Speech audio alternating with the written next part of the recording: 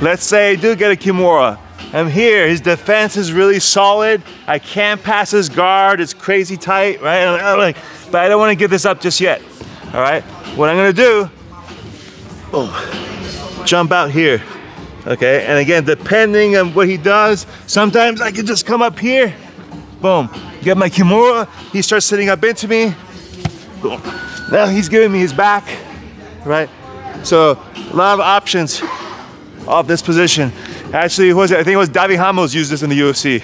Got a back take, finished, I think with a rear naked choke, if I could recall. So again, I get that Kimura, boom.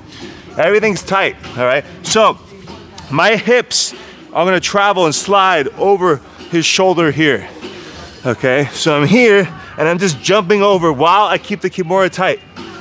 Boom. And I end up here, right? Now, if I leave the arm here and he turns into me right now, it becomes a triangle for him, right? So that's an option there. If it comes off, he turns into me, all right? Now I have back takes here, or arm bars, right? Back take, I slide the bottom knee in, hook,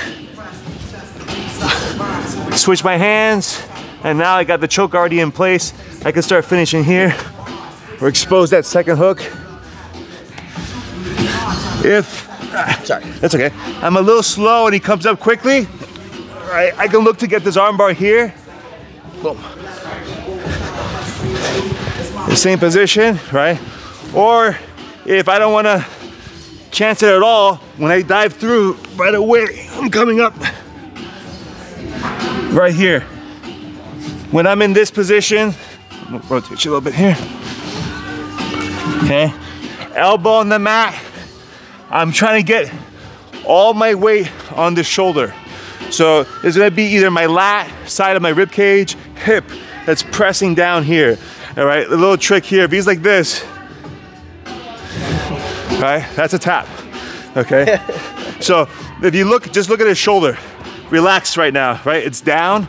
As I move here and pin his wrist, it's popped up. It's relieving pressure that way. So if I push down here, he doesn't like it, all right? So when I'm like this, I'm maximizing that leverage here, yeah. I barely have to move. And if the finish is gonna be off my left elbow, just elevating, boom, right there. And it looks like he can turn into me. I can't go in. No, he'll rip his shoulder out. That's interesting. All right. So this is like what I call the same side Kimura. And for me, that's the most powerful Kimura of them all, because you get to maximum weight on the shoulder, which is the joint that we're attacking. Okay, so one last time, half guard, boom. I got the Kimura, his defense is sound. All right, I'm just sliding my hips over, boom. So when I get there quick, I'm dropping that right elbow after I jump over down there. Because once I get that elbow there, it's hard for him to come over. Hugging that elbow really tight with my chest, down.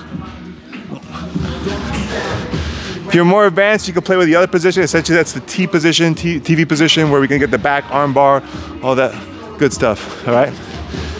Let's do it on three, ready? 1, 2, 3, whoop. Thank you for tuning in. If you enjoyed the video, make sure you like, subscribe, and hit that notification bell. That way you'll be alerted when the next video drops. Now, if you want to get more videos like this on a daily basis, go and visit my membership site at ffacoach.com. We have online video curriculums, our daily videos, and you can get bonus courses like the Kimura trap system for free when you enroll today. So go ahead and help support the channel and visit today.